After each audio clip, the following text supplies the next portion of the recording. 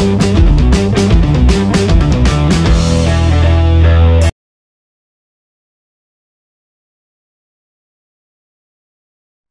everyone.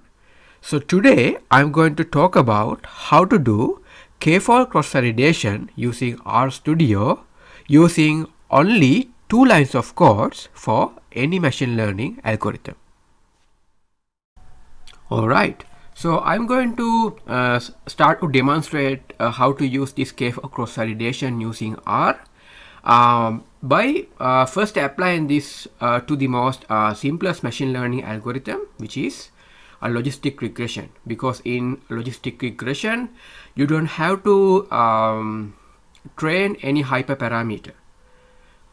Alright, so in order to do this, first you need to import this very cool package which is called this carrot package, because this using this carrot package we are going to do this k-fold cross-validation. So if you haven't installed this carrot package into your RStudio, first install that and import it into your R script. After that, you need to import this ML bench package where I'm going to use my data based on this ML bench package. So if you haven't installed this ML bench package also, please remember to install that too. Alright, so now I'm going to tell you how to do this k-fold cross-validation using this carrot package. So believe me, you need to have only 2 codes or 2 lines of codes in order to do this k-fold cross-validation for any machine learning algorithm. So in this first line of codes, you are going to run this train control function. So in this train control function, what you are going to do is you are basically you are going to define the k-fold cross-validation method that you are going to use.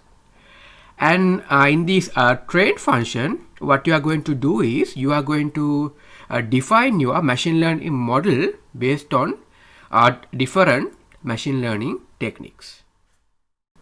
So here under this train control method, you can choose your cross-validation method. For an example, if you are going to do a k-fold cross-validation, then you can use this method as CV. Or else if you are going to do something like leave one out cross-validation, then you can choose this method as lose CV, like here.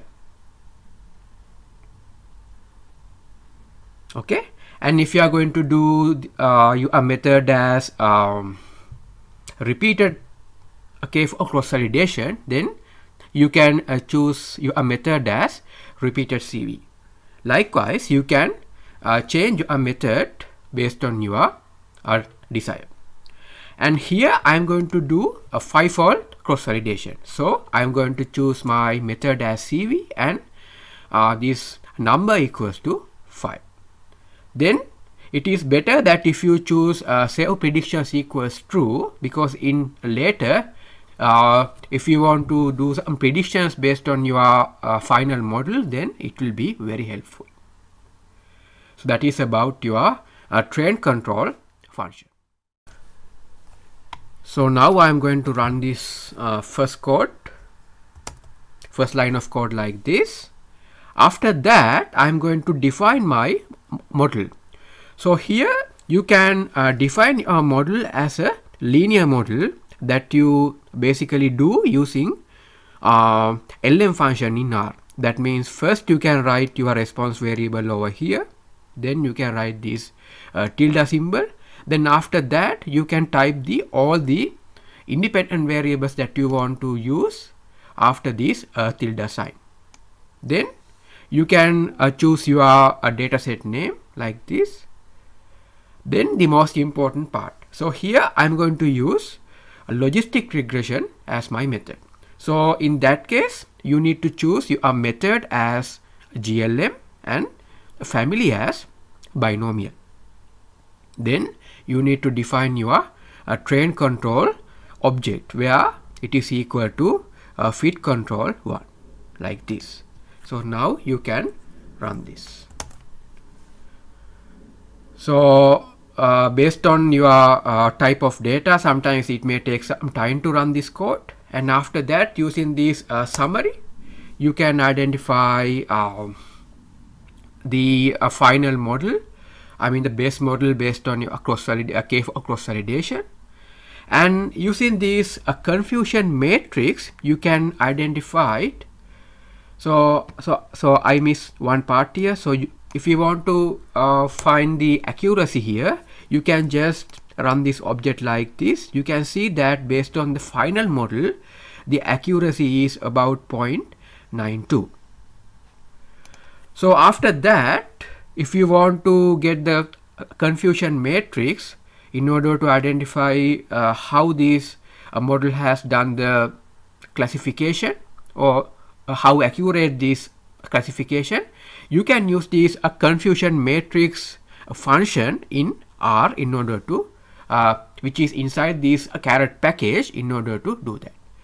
So if you first you need to do that inside this table function. So inside this table function, first you need to give your predicted value. So the predicted values you can define like this. Then you can define the observed values like this. So if you run this code, you can see the